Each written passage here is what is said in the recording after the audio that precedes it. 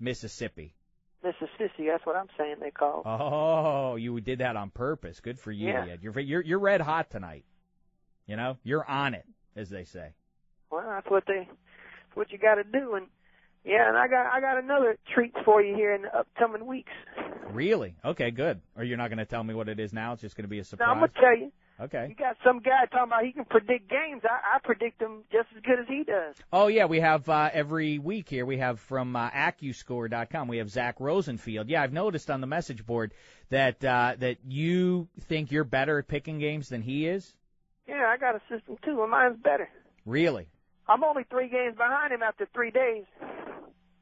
Well, that's not but so both bad. Both of us under 500. That's terrible. Yeah, that's not very good. So that's all right. I'm about to go on a hot streak tonight. Well, so what's the surprise though? So you and the guy from I'm going to beat him. Well, that's okay. All right, that's good. That's what I'm supposed to be on the lookout for? Of course. Okay, I'll be on the lookout for that. Yeah, hey, we should get you two kids together. We should get you on the line. Give me that Erica girl's phone number. I don't want to do that. No. Why? Well, because first of all, I don't have it. Do you have Facebook though, Ed? Huh? Facebook? What's that? It's a thing that helps people get in touch with one another online. I need to get something. Yeah. I want to get a website. Oh, that'd How be do a I great. do it? You'll make me one. Well, I'm not. That's not my area of expertise. But yeah, it'd be great if you had a website. I'd love. You know what, Ed? I would love to create a little space for you on the Dameshek homepage, and you could just write your thoughts every week. I think people would love to hear that. Would love to see that sort of thing from you. Would you do that for us? I don't know. If you tell me to do it, I'll do it. I mean. Yeah. Listen, I'm telling you to do it then. I do a lot of stuff. You know, I jump around and talk and everything. That is a lot of stuff. What about, and quickly, and then I'll let you go. So big plans for the Christmas holiday? Are all the sons coming to town, and you have a special girl that's coming over for the holidays? I'm hoping this girl sticks around. Mm-hmm. I met a girl. She's a nice one. Oh, good. I'm glad to hear that. Yep. She's a good-looking one. Oh. This one's 34. Wow, the Ed, you continue to amaze. 55 years of age and dating women 20 years your junior. Yeah, she's a good-looking thing. Good for you. And she's from Vegas? Where'd you meet her? In Las Vegas. Yeah, but where'd you meet her, though? At the grocery store. Well, not really the grocery store. It's a store called Walmart. I've heard of it, yeah. So, yeah. What happened? So you're, let me be the girl. What's her name? Why are you trying to always get in there and try to take my girls? No. It's not about that. I just want to lay the scene because I think there's a lot to be learned from you. Obviously, you're a guy. Her name's Lisa. You're in your mid-50s and you're picking up women in their 30s and even younger sometimes. So let's do that. So I'm Lisa. Her name's Lisa. Okay, let's say I'm Lisa in the grocery store. I'm looking at cantaloupes. I'm looking for. Hey there. Hey, what your name is? Hi, I'm Lisa. Yeah, all right. Well, that's good. I mean, you kind of good looking. Let me look at your hands real quick. Thank you. You're in. Excuse me. I would rather you not touch me. Please. Well, listen, I got to see your hands first. No, I don't. Go out. I don't think you need to touch my hands. Thank you. I don't know why you're saying something like that. Because listen, I can probably be your boyfriend, or we can probably go out and do some stuff. Well, you're old enough to be my father. How do you haven't even seen my identification tag, so you don't even know? Excuse me, sir. I think it's best. I'm meeting some people. I should really skedaddle. All right, listen. If I can pull a quarter out your ear, will you go out with me? Well, I don't know what. I guess. Well, I would love to see that. Plop. Look, there's a quarter. You got to go out with me. It's over. What's your phone number? Oh, you have a certain charm. I'll give you that. That's right. What's your phone number? Bring it off. Well, I don't know. I usually don't give my phone number to strange men. I'm not strange. I'm just telling you what's going to happen. Will we go somewhere nice? Listen, give me your phone number and stop fooling around. Because listen, I got to go somewhere in a minute, and you're holding me up. I see. So ultimately, yeah, you just play that like I'm a busy man. I'm an important person. And then they just feel lucky. I tell them I got meetings to go to. Oh, that's good. That's a nice one. You know, they got like 30-some Walmarts here in Las Vegas. Mm-hmm. I go to all of them because I be collecting these football men. Oh, yeah, I've seen those. I got a whole bunch of them.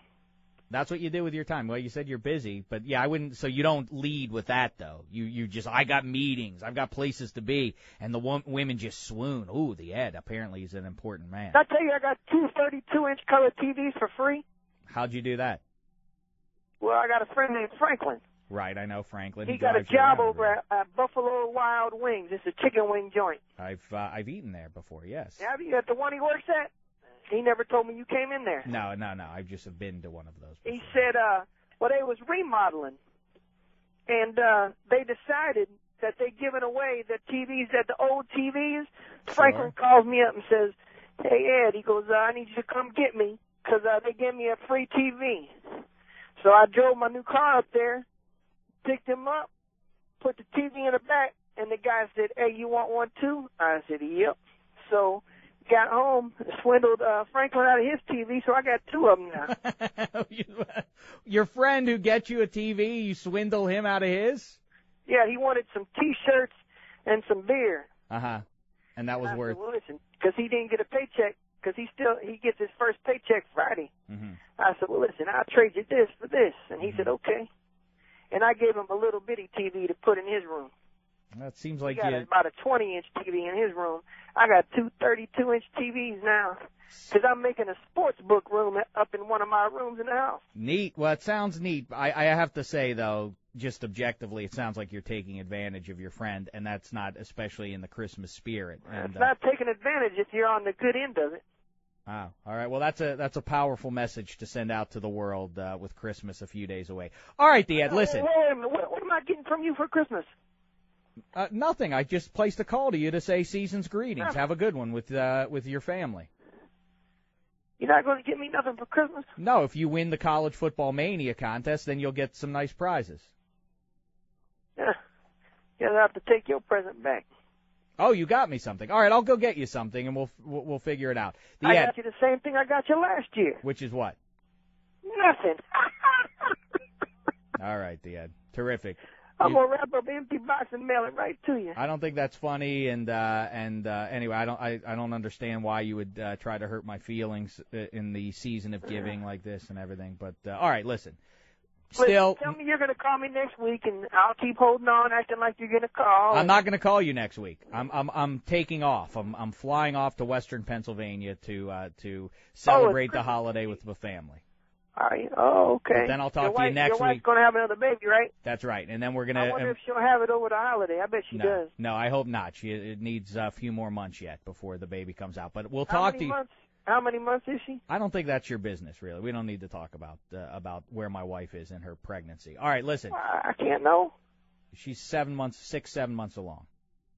All right, well, man, you act like that was some private information. I don't know. I'm trying to get off the phone with you, Ed, and you're hassling me now about information that you can't possibly need. Why would I not need to know? Why would you need to know that? You don't know me. Why would you then need to know how far along my wife is? It's ridiculous. Well, I need to make sure it's yours. Well, guess what? That's the end of it. But trust me, we're square on that front. And I will get you on the Murray Show.